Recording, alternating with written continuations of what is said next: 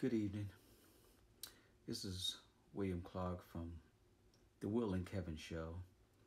And man, I just got to come out with it.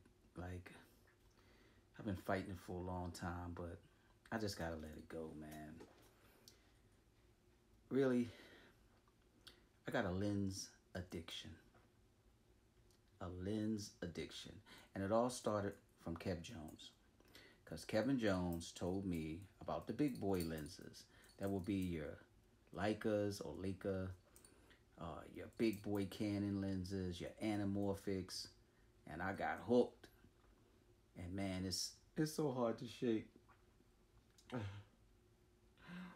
It is so hard to shake.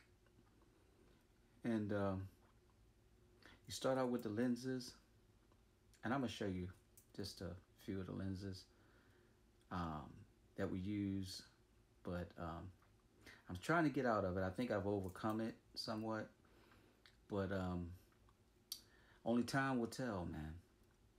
And man, it was pretty bad, sneaking lenses home from Adorama, trying to get home before your wife get home so you can get the, Amazon boxes, saying that, oh, I didn't get anything today. I mean, you know, it's bad. It's pretty bad, man. Trying to do this photography, cinematography. You don't have much money. Sometimes you get a little bit. You can get a, real expensive lens. And then it gets so bad that when you can't buy the expensive lens, you buy adapters. And there are a plethora of adapters out there. And you can adapt older lenses that you might have that you thought maybe was obsolete. So then you start getting the adapters. So it gets really bad. So, wow, man. I just gotta let you see some of this stuff, man. This is bad. This is pretty bad. And Kevin Jones started this. Kev Jones started this. Tell me about glass is everything. It's all about that glass. And really, he's right. The glass makes a big difference. The cameras, they're all kind of catching up now with the bit rate, the dynamic range, and some of the other features, but it's all about that glass. The glass is the first thing that it's your image, and then lighting. So glass is everything. And I'm recording this in Filmic Pro. I figure I could do this real quick in Filmic Pro, get everything down. Filmic Pro is an app that you need to have as a filmmaker, and it's loaded. It's loaded. You can do logs. I think they have a S log or a F log. Don't quote me on it, but if you look at the information on Filmic Pro, there's a lot of videos out on it, and it's worth it. It's an expensive app. I think it's like $12, $13. It's worth every penny. It really is. So this is what I'm recording with now. Let me know how the image quality look. So, but I'm gonna flip this over.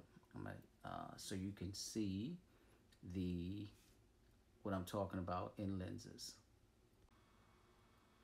So back to what I was saying. These are a few examples of the lenses.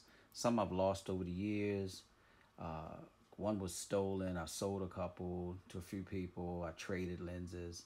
So it gets bad, man, after a while. You get a lot of lenses because you have multiple cameras. You might have a Micro Four Thirds. You might have a standard Canon EOS. So you have those lenses, and then you're switching out. And then, like I said before, if you run out of money, well, you can just buy adapters. And your adapters can help you convert different lenses to different cameras. So you're still gaining. So like here, this is a FD mount to EOS. So this will go from an old FD lens, old Canon lens that they made in the 70s and 80s, convert to your newer Canon with the EOS, FD to EOS. So I could take, then here's another adapter. This is a EOS to Micro Four Thirds. So there now I'm able to put a Canon EOS onto a Micro Four Thirds to fit the bodies that I have, right? The Olympus body and the Panasonic body, or the, whatever Micro Four Thirds body you're working with. So you get that. Then it gets worse because then you start getting, they have the anamorphic looks filters that give you a simulated anamorphic. Well, I can't really say simulated. You get an anamorphic look. It's a good clean look, and you attach this adapter to the top of your glass. So now you're experimenting with a whole new cinematic look, that's the anamorphic looks. So let me see. Here's an example of the EOS FD mount to a Micro Four Thirds again. And this was the older one, and this mount right in, and you connect that. Then of course you had your bigger EOS, so I still can use this.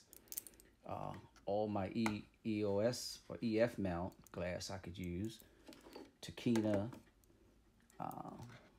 Tokina, the Sigmas, Tamrons, you can do that. And then if you buy this is, what is this here? I have to see.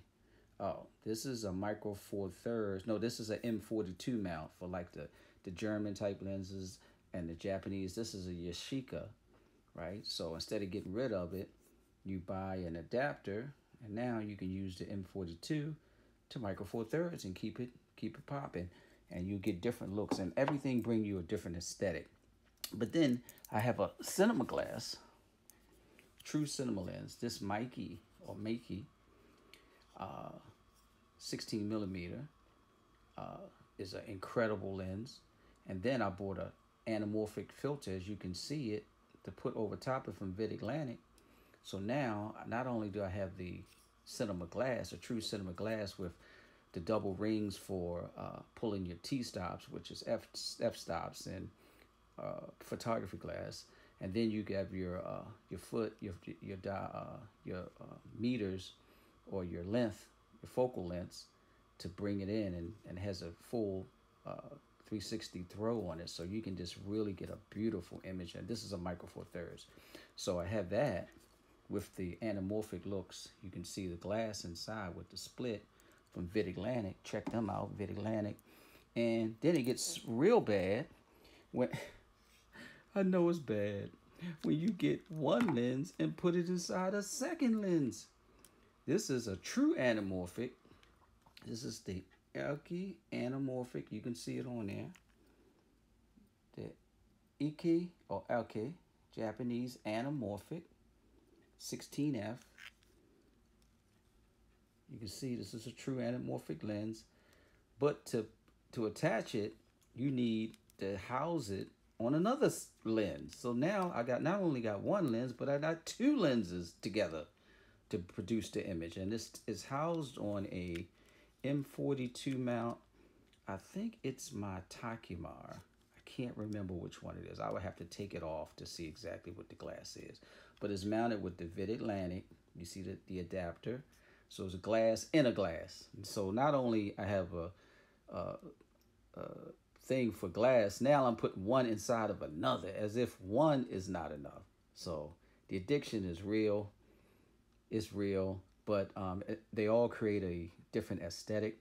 So you'll be able to use it. So that gets the true anamorphic look. And like I say, all the other glass, there's a couple zooms. Let me see any other adapters. Oh, I have an original Olympus adapter, which original manufacturer in the old. No, it's not this one. Sorry, here it is.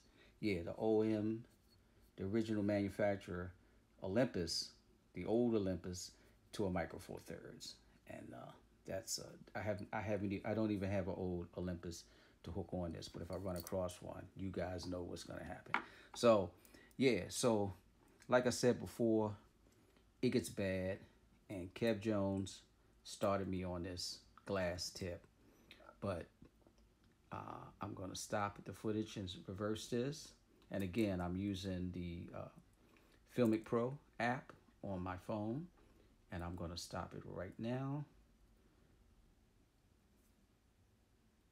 So I'm gonna wrap this up. It's just a short video on the lens addiction. I think I'm over it now. I mean, I went into the lens rehab. It seemed to work, pretty good. I just stopped searching for lenses. You know, I just gave up on it.